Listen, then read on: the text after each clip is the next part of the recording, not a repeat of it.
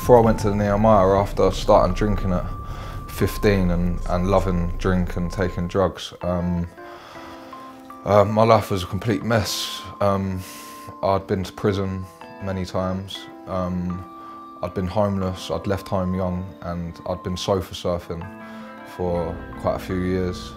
I honestly couldn't see no way out. I didn't think I had any chances left, and I did just want to end my life. The Nehemiah Project is a rehabilitation project for men who are looking to recover their lives, usually from a history of drug and alcohol addiction and often quite long periods of being in and out of prison.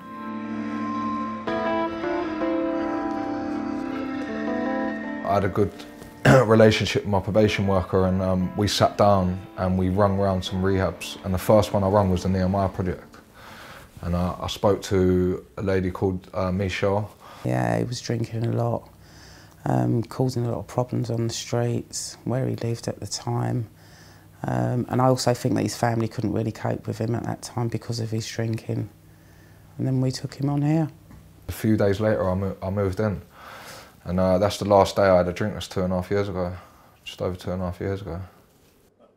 We have a 12-week programme that they come into, and that provides them with the tools and the support to think through both their background and why they are where they are today, and how they are going to find their futures. It's just support, love, and a bit of structure in my life, and I needed that big time.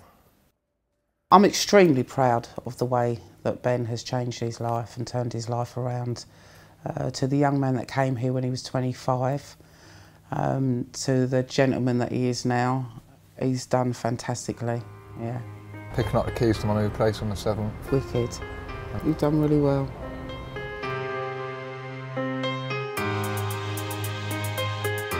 I've been in supported housing, the Nehemiah Project, for 2.5 years, and I'm leaving next week.